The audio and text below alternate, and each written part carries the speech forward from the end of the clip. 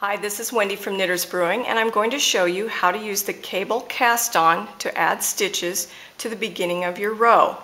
In this pattern, the Seaside Shawlette, we do it both knit-wise and purl-wise. So the first thing I'm going to show you here is how to do it knit-wise.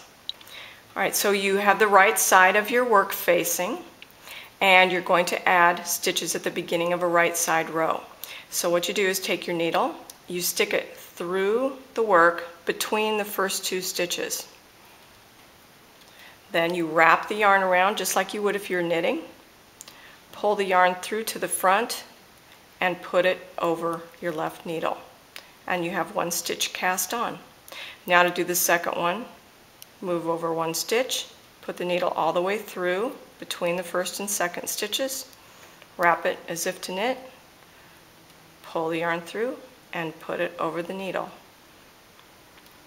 And I'll do it one more time. Wrap it around, pull it through, and put it over the needle. So the instructions will tell you how many times you need to do it for each row, so just follow those instructions and you will be very good. Now I'm going to show you how to use the cable cast on purl-wise. You're going to do it this way when you're adding stitches and you're at the beginning of a row on the wrong side of your fabric.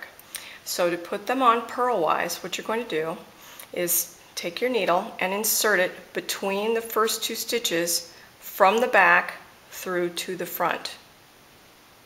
Now you're going to wrap your yarn around your needle just like you would if you'd purl. Pull that through to the back and put that stitch over your needle. So that's one stitch cast on, cable method, purl-wise.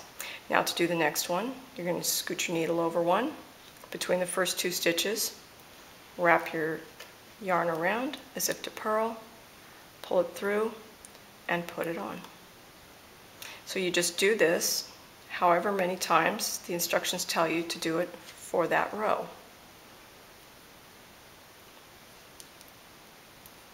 Okay? And that's the purl-wise cable cast on.